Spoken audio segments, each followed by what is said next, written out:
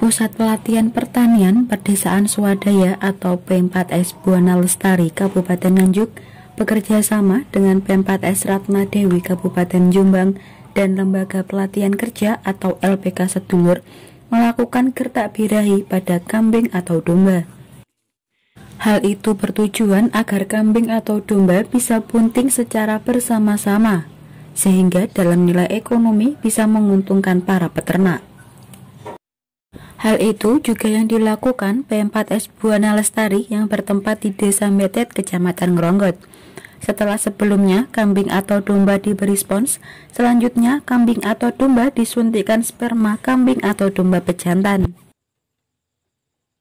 Ahmad Saiku selaku Ketua P4S Buana Lestari mengatakan, P4S Buana Lestari ini berkolaborasi membidangi pertanian dan peternakan. Bahkan ada istilah jangan sekali-kali bertani sebelum peternak. Selamat malam, kami Ketua P4S Buana Lestari. Terima kasih kerjasamanya dengan LPK Sedulur untuk mengadakan Gertakbirahi, karena di P4S kami ini membidangi budidaya tanaman organik dan agen hayati serta pengelolaan limbahnya ternak. Ini ada Gertakbirahi. Kami berkeinginan untuk membidangi di bidang peternakan kalau kolaborasi perpaduan antara bidang pertanian dan bidang peternakan. Jangan sekali-kali bertani sebelum berternak. Ini saya wujudkan untuk berternak, limbahnya pertanian itu untuk makan ternak, sehingga untuk memperoleh anakan domba itu sangat potensi untuk dikembangkan di P4S Buana Lestari, karena limbahnya pertanian sangat banyak untuk dijadikan makanan ternak, sehingga kami juga akan mengadakan breeding untuk dicoba bersama dengan LPK Sedulur untuk dikembangkan di P4S Buana Lestari. Terima kasih Sedulur dan teman-teman untuk partisipasinya atau kolaborasinya dengan P4S Buana Lestari. Sementara Siti Nur Khalifah selaku Ketua P4S Ratna Dewi dan pimpinan LPK Sedulur mengatakan, dalam sukses story perlu adanya kolaborasi, maka dari itu terbentuklah kolaborasi ini. Ini kita sedang berada di kandang domba P4S Buana Lestari. Kita sedang melakukan praktek Gertakbirahi ini pada hari ke-11. Hari ini kita lepas pon dan saatnya kita suntik, kemudian nanti 2 hari berikutnya baru kita IB. P4S Buana Lestari bekerja sama dengan LPK Sedulur dan P4S Ratna Dewi.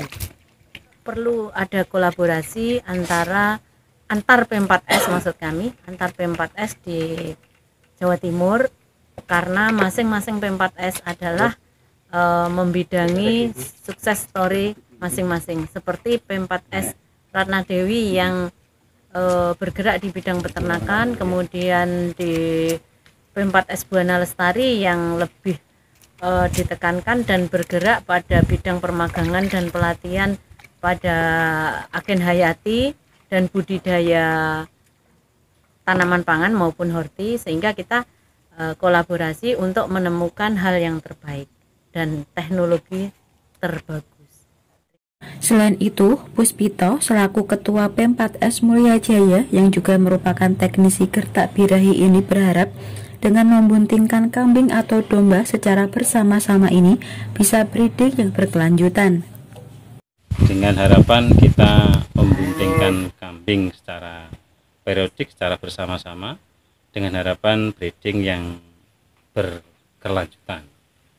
Nah, terkait dengan ini kami bersama dengan LPK Sedulur, P4S Ratna Dewi dan P4S Buana Lestari dari Kabupaten Nganjuk yang bekerjasama dalam bidang Gertakbirahi sekaligus manajemen birahi untuk membuntingkan kambing-kambing, dengan harapan kita bisa memperoleh anakan kambing secara serentak sehingga untuk menambah populasi perkambingan yang ada di Nganjuk.